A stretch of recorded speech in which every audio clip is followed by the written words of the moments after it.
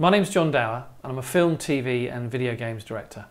I've been working in video games for about 7 years and I've worked with some of the biggest publishers, Microsoft, Activision, Sony, on several projects. First one I worked on was called Milo and Kate, which I worked on for 3 years.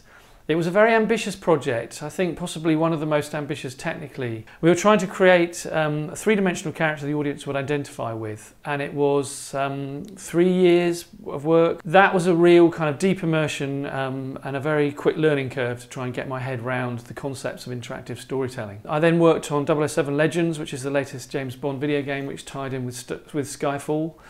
That was really interesting because I was working with some of the cast from the film, people like Judi Dench and Rory Kinnear, and taking their performances into the motion capture studio, making them come alive with actors. And that was a really tricky process because I was trying to keep the essence of the characters alive in the performance, which is very difficult, particularly when you're in a studio with nothing to refer to for the actors in terms of, they have to use their imaginations to create everything.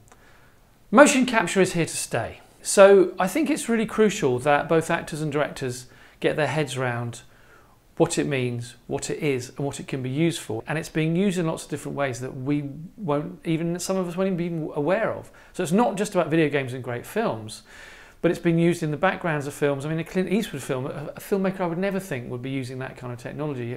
Has been using that in the back of special effects shots. Avatar came out. In terms of a piece of work, it was immense. I think that has meant that motion capture is now being taken really seriously, which is a really good thing. The fact that we've got great filmmakers like Spielberg, Cameron, Peter Jackson, Andy Serkis making amazing movies and using the technology, I think really has pushed it into into a new realm. And I think that it's a really exciting time to be working in motion capture, and I want to be part of that sort of revolution.